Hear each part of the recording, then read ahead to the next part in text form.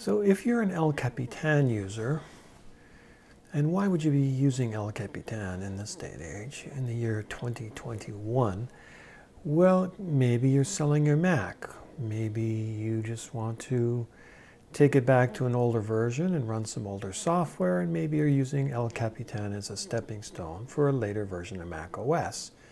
Maybe your Mac has no operating system right now, and the only one you can get is El Capitan when you boot with Shift-Option-Command-R. So for whatever the reason, if you're using Internet Recovery Mode, again, Shift-Option-Command-R, to get your operating system, there's a problem, and that is there's a built-in expiry date, and the error message has nothing to do with the date. So it's kind of confusing.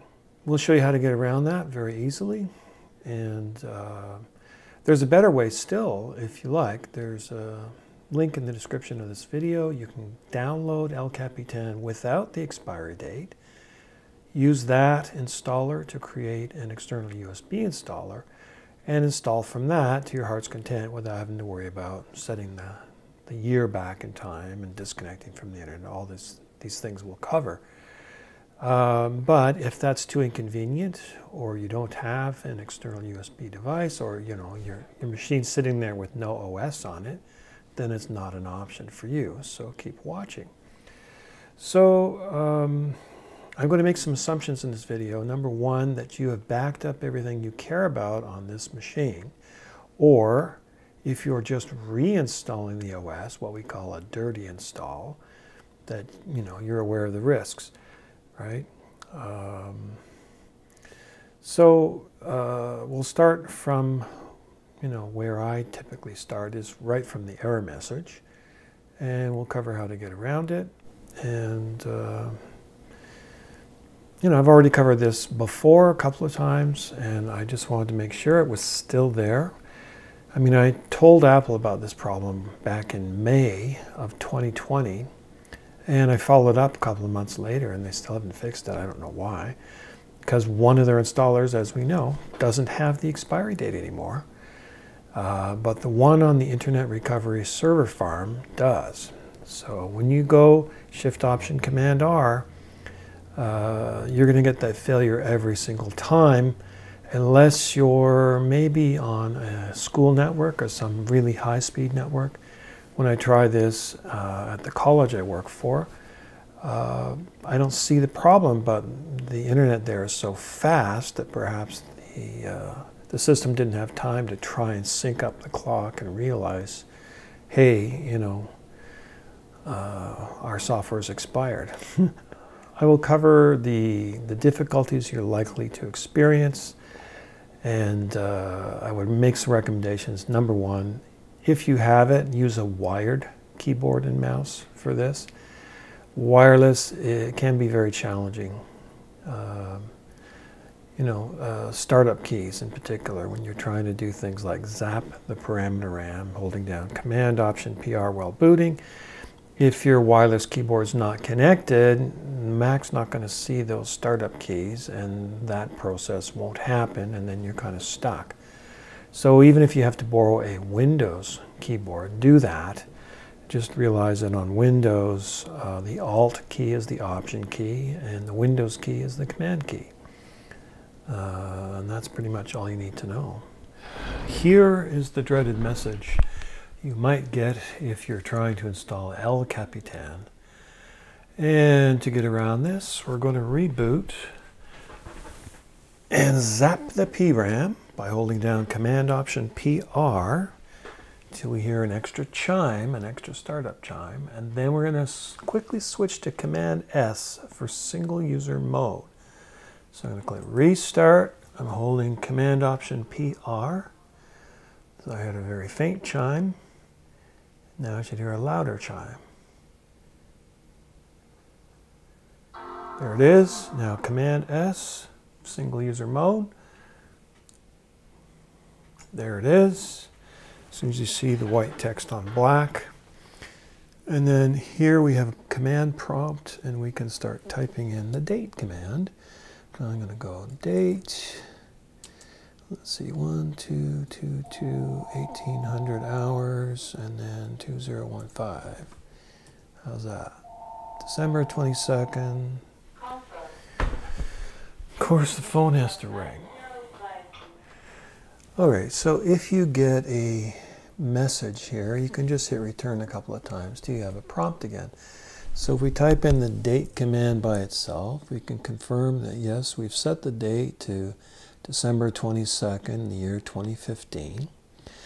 And now what we need to do is disconnect the internet.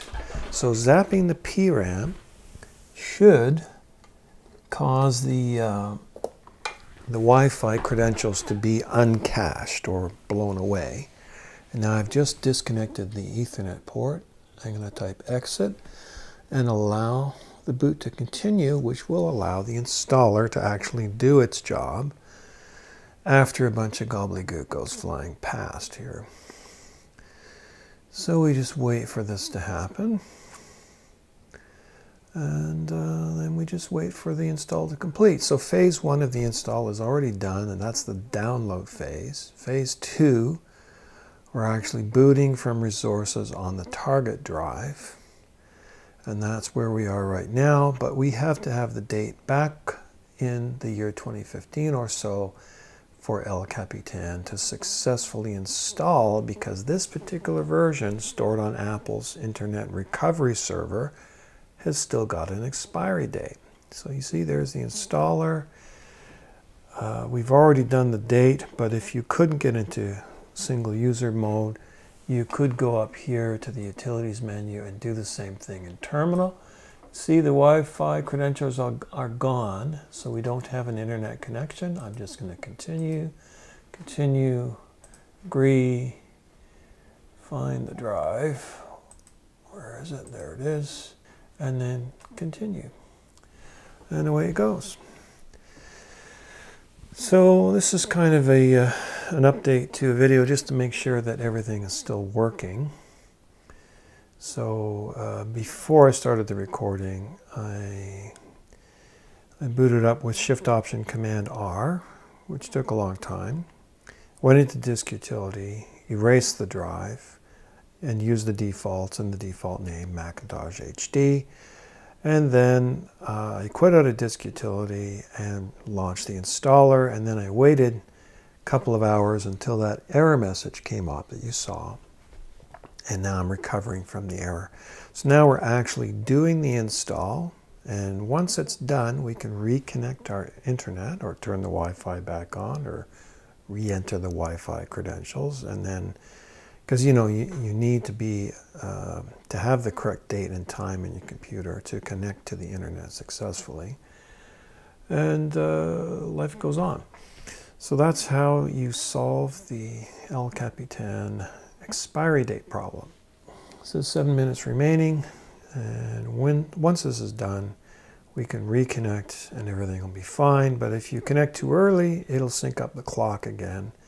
And you can't just come up here and turn the Wi-Fi off, because it'll automatically turn it back on again and try to sync the clock. Automatically it'll do this.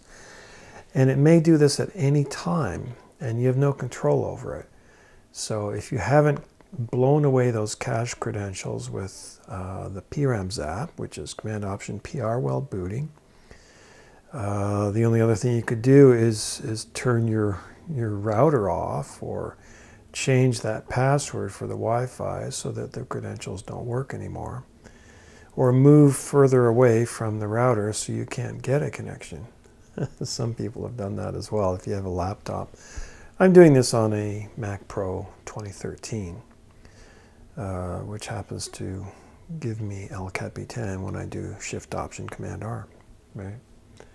Okay, our install is done. It's going to restart, and now I can re-plug in our Ethernet connector, and it will sync the clock up during the boot process.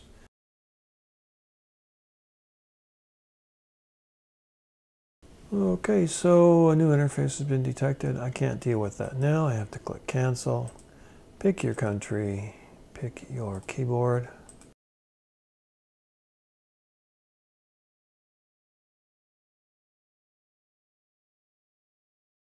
Those are all my external volumes.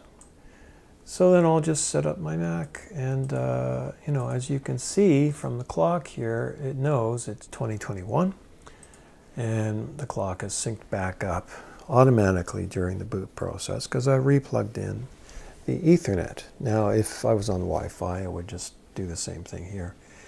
Get into the Wi-Fi, pick a network, and plug in the password. So that's basically all there is to it to solve this big problem. Thanks for watching. Fade out.